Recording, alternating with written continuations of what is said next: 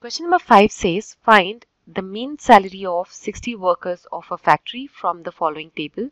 So this is the table that we have, in which different salaries have been listed and the number of workers who get that salary is also given. So in order to find the mean salary of these 60 workers, we will make use of the formula mean x bar equals sigma xi times fi divided by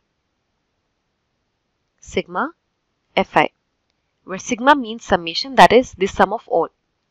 So in this table, we can take the different salaries as the different observations that we have. So we take that as xi, and the number of workers associated with each salary as its frequency. So that can be taken as fi.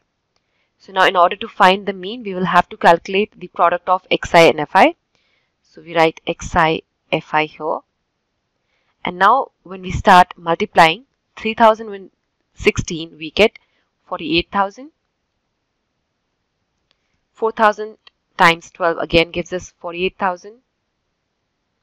5,000 times 10 we get 50,000. Likewise we get 48,000 again. And then we get 42,000. We get 32,000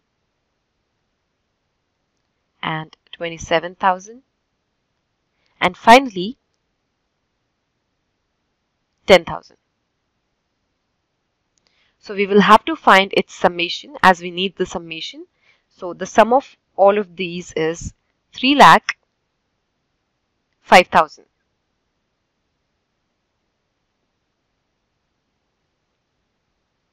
And the total number of workers that we have in the factory is 60. So we can directly substitute it. So we substitute 3,05,000 and let's divide that by 60. So the final answer that we get is 5,083.33. So this is the mean salary of 60 workers of the factory. So we can take that rupees 5,083.33 will be the mean salary of the 60 workers which work in a factory. And this is how we solve this question. To learn more about how QMath can help you crack school and board exams, explore QMath Leap, a live online classroom program run by highly experienced and committed teachers.